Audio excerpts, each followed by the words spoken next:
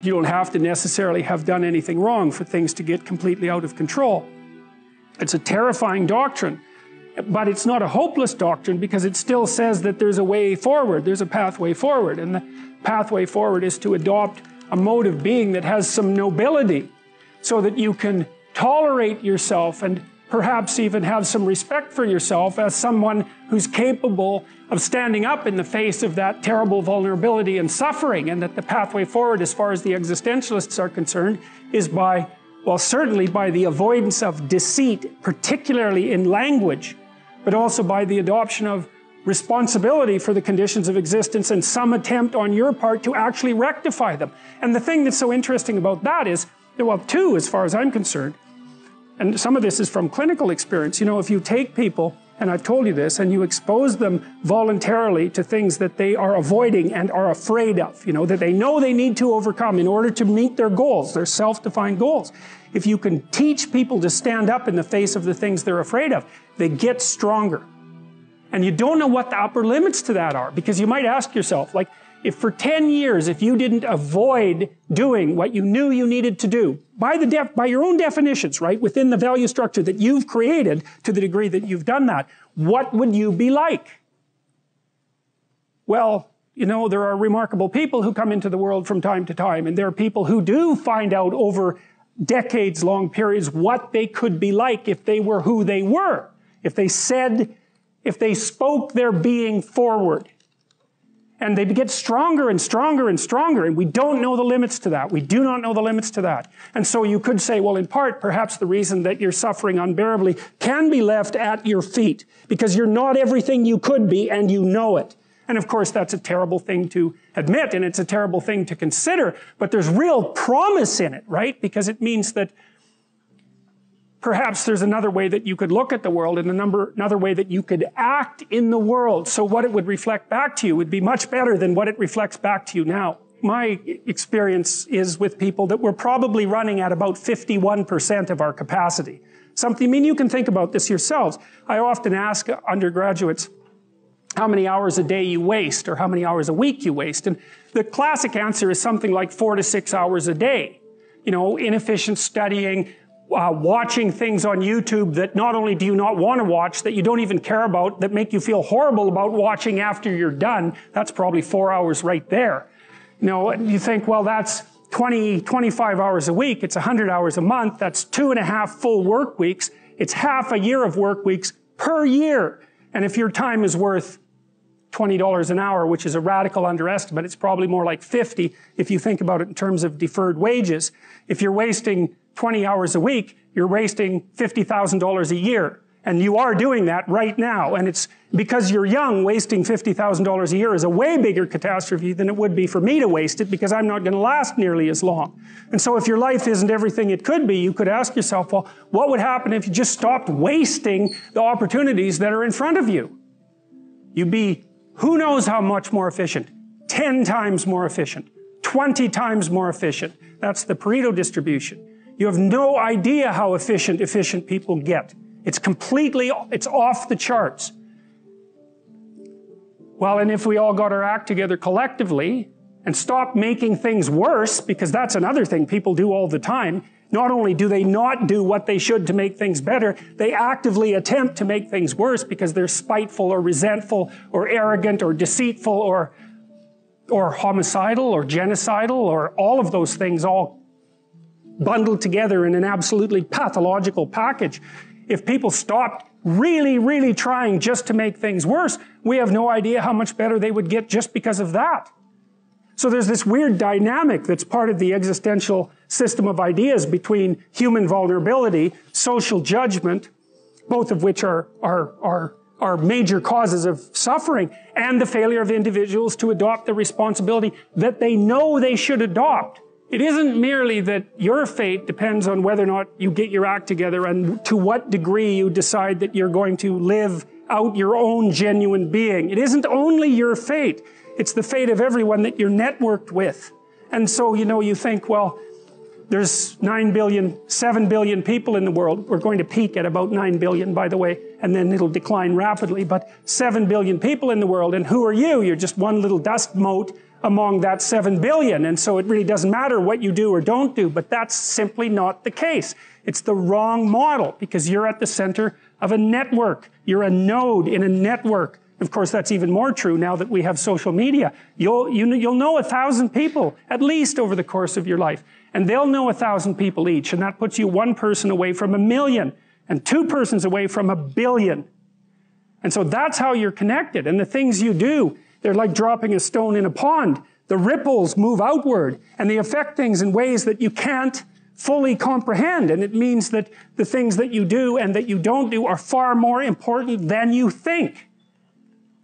And so if you act that way, of course, the terror of realizing that is that it actually starts to matter what you do. And you might say, well, that's better than living a meaningless existence. It's better for it to matter. But I mean, if you really asked yourself, would you be so sure if you had the choice? I can live with no responsibility whatsoever. The price I pay is that nothing matters. Or I can reverse it and everything matters. But I have to take the responsibility that's associated with that. It's not so obvious to me that people would take the meaningful path. You know, when you say, well, nihilists suffer dreadfully because there's no meaning in their life and they still suffer. Yeah, but the advantage is they have no responsibility. So that's the payoff, and I actually think that's the motivation. Say, well, I can't help being nihilistic. All my belief systems have collapsed. It's like, yeah, maybe. Maybe you've just allowed them to collapse because it's a hell of a lot easier than acting them out. And the price you pay is some meaningless suffering, but you can always whine about that and people will feel sorry for you, and you have the option of taking the pathway of the martyr, so that's a pretty good deal, all things considered, especially when the alternative is to bear your burden properly and to live forthrightly in the world. Well, what Solzhenitsyn figured out, and so many people in the 20th century, it's not just him, even though he's the best example, is that if you live a pathological life, you pathologize your society. And if enough people do that, then it's hell. Really. Really. And you can read the Gulag Archipelago if you have the fortitude to do that, and you'll see exactly what hell is like. And then you can decide if that's a place you'd like to visit, or even more importantly, if it's a place you'd like to visit and take all your family and friends. The next best predictor of lifetime success is conscientiousness. Well, so, and of the two aspects of conscientiousness, say orderliness and industriousness, the better predictor is industriousness. So the question is, well, what can you do about your industriousness? And the answer to that is, well, that's kind of rough too, because there's a strong genetic component. But you can work on micro habits with regards to your conscientiousness. And I think the best micro habits, this is partly to do with this future authoring program processes, I think the best thing you can do with regards to your conscientiousness is to set up some aims for yourself, goals that you actually value. And the future authoring program helps people do that. And basically, it does a situational analysis it helps you do a situational analysis of your life more than a psychological analysis, I would say. And so the questions are something like, well, all right, you're going to have to put some effort into your life. And you need to be motivated to do that. And so what are the potential sources of motivation? Well, you could think about them in the big five manner. You know, if you're extroverted, you want friends. If you're agreeable, you want an intimate relationship. If you're disagreeable, you want to win competitions. If you're open, you want to engage in creative activity. If you're high in neuroticism, you want security. Okay, so those are all sources of potential motivation that you could draw on, that you could tailor to your own, your own personality. But then there are dimensions that you want to consider your life across. And so we ask people about, well, if you could have your life the way you wanted it in 3 to 5 years, if you were taking care of yourself properly, what would you want from your friendships? What would you want from your intimate relationship? How would you like to structure your family? What do you want for your career? Well, how are you going to use your time outside of your job? And how are you going to regulate your mental and physical health, and maybe also your drug and alcohol use? Because that's a good place to auger down, because alcoholism, for example, wipes out, 5 to 10% of people. So you want to keep that under control.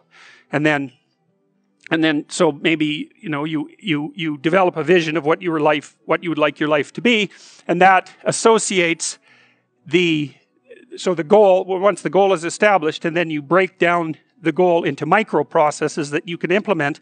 The micro processes become rewarding in proportion, in relation to their causal association with the goal, and that tangles in your your incentive reward system. You know, we talked about the dopaminergic incentive reward system, and that's the thing that keeps you moving forward. And the way it works is that it works better if it produces positive emotion when it can see you moving towards a valued goal. Okay, well, what's the implication of that?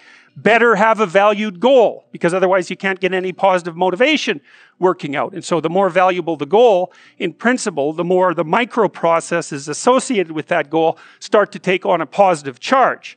And so what that means is, well, you get up in the morning and you're excited about the day. You're ready to go.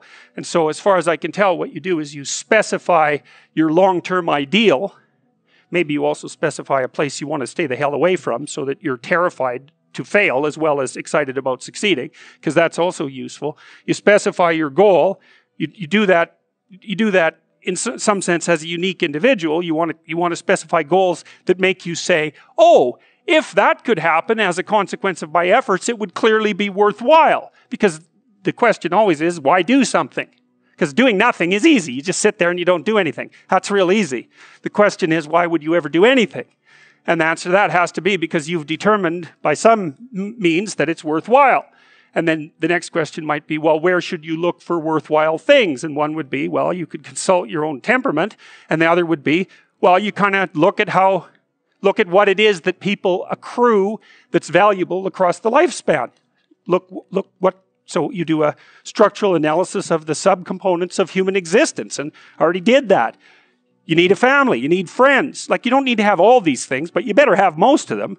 Family, friends, career, educational goals, plans for, time outside of work, attention to your mental and physical health, etc.